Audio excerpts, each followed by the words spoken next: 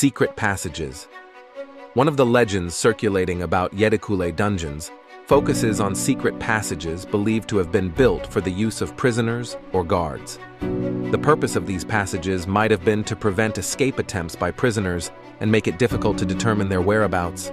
According to the stories, these secret passages created a complex network within the dungeon, aiming to minimize the chances of prisoners escaping. Additionally, it is said that guards and administrators could swiftly reach different areas of the dungeon by using these passages.